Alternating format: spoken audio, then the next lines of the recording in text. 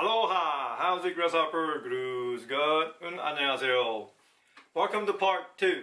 Today's sugar time is barrel installation. Before we begin, a disclaimer.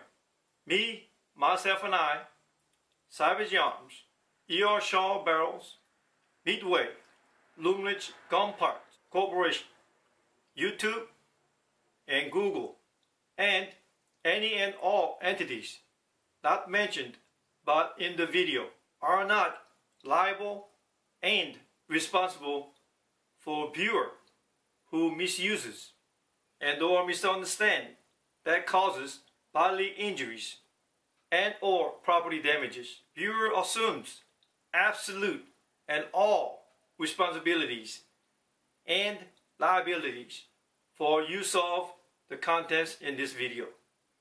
Before installing the barrel, we need to make some headspace gauges. This portion of the block of instruction, you need 300 Winchester Magnum cases, 458 Winchester Magnum die. This is a lead paysetter dies, and resizing lubricant. And these cases already has been resizing lube has been applied, and I have replaced the factory lock ring with the RCBS with the set screw, so that I don't have to change it all the time. With the shot holder in place, lower the ram up, all the way up, and then this is a full sizing die, and screw down until it touches the shot holder. Then lower the ram. Okay, watch this one here. This is a 1/4, this is a 1/8, and I'll turn it about 1/16 turn to remove any gaps right there. And then I will size the cases. Again, this is a 300 Winchester Magnum case in a 458 Winchester Magnum full sizing die.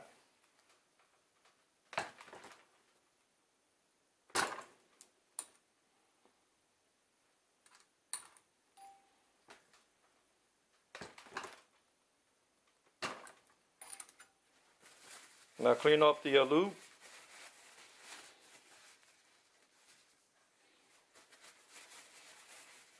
And then I will check using the 458 Winchester Magnum barrel.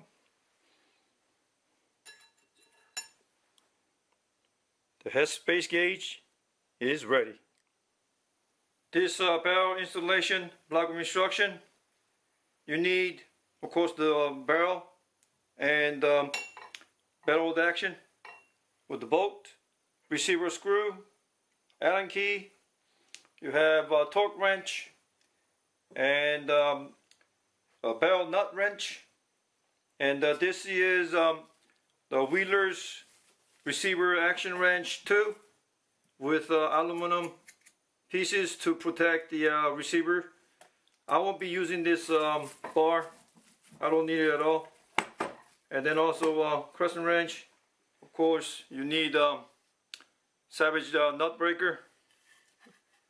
And lastly, the 6 to 7 inch vise. Action wrench installation to the receiver.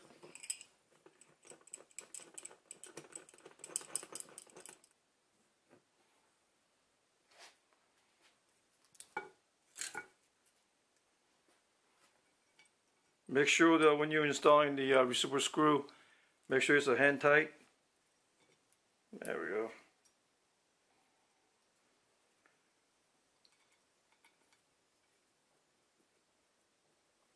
That's installed. And now the top.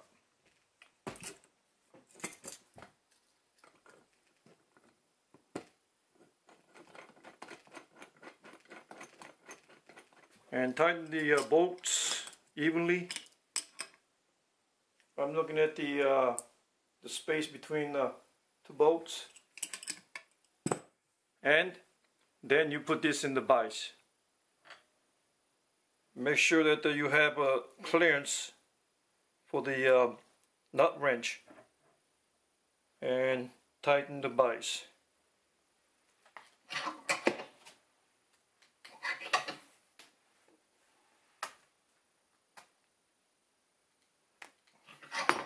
Since this is the older rifle, the barrel nut is round, so now use the nut wrench on the round side. Make sure that you don't scratch the finish when you're installing this nut wrench.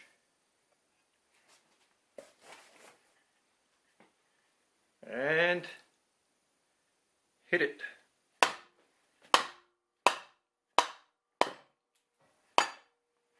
Yeah, I'll put that on there.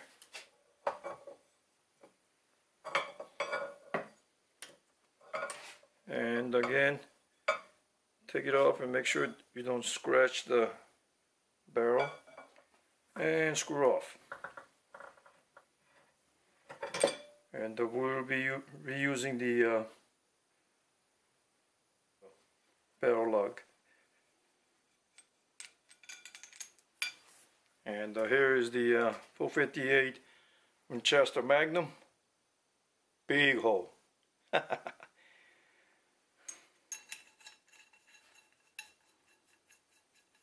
And lug.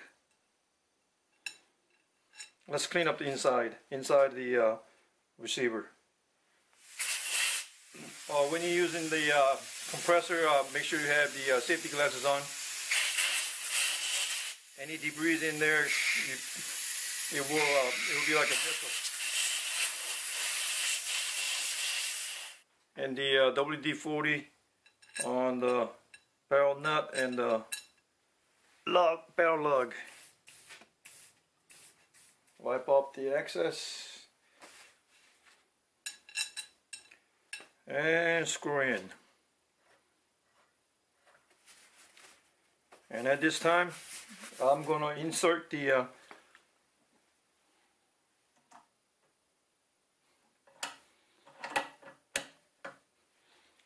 and I'm going to turn it in until it touches.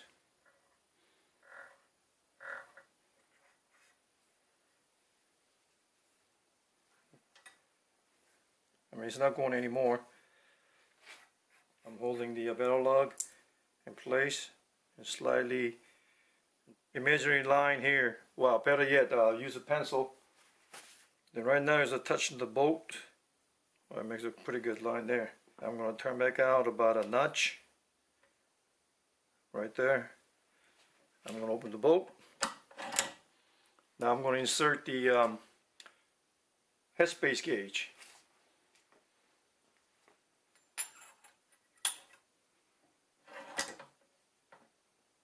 Now I'm going to back it out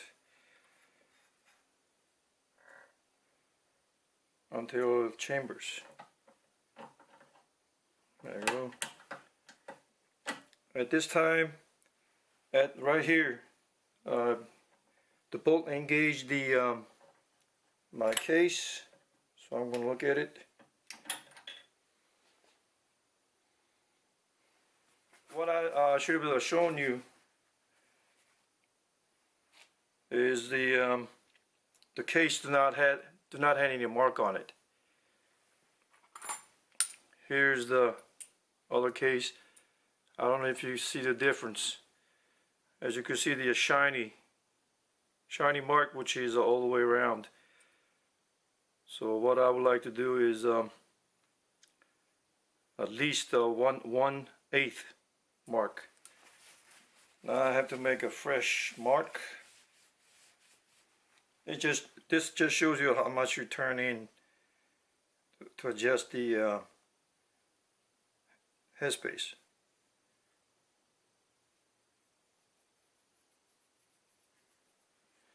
You have to do this very small increments.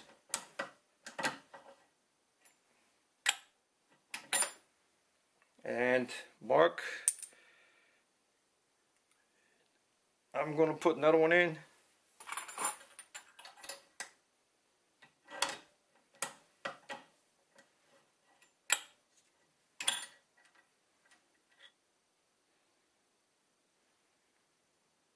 Now I will tighten the nut using the torque wrench.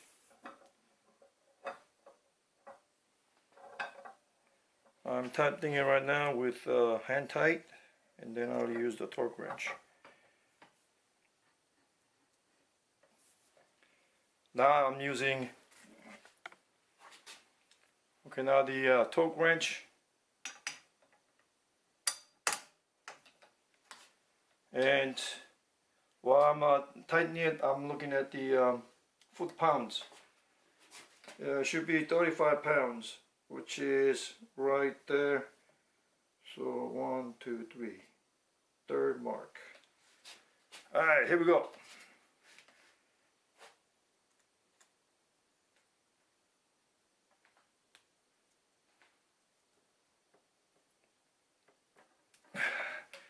That's it. 35 pounds. And now my Savage model Triple Uno is barreled in 458 Winchester Magnum. Look at that. That's one heck of a big bore. Now I have all I have to do is put it back into the stock, and I'll be done. There we go. Snap it in there. So how much do you put on the front? About 35 to 40 pounds.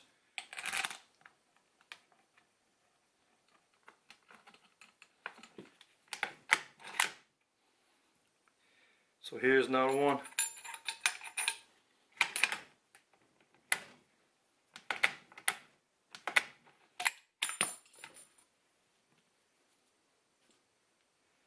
We made a mark between here to here, 1/8 mark. That's what I wanted. That means that this one is A-okay. All right, that's how you rebarrel the 458 Winchester Magnum to Savage model Triple Uno, and we'll see you at the range. Oh no! Stay tuned for the part three, where I will be, yes, cartridge conversion. I'll be using a 300 Winchester mag to the 458 Winchester mag. Stay tuned. Aloha. I'll make the reference line on the barrel with the receiver or the action wrench, because when I torque the barrel nut to 35 pounds, barrel rotates with it. So you have to compensate the barrel rotation. And if the reference line is right of it, that means you haven't compensated the rotation not enough.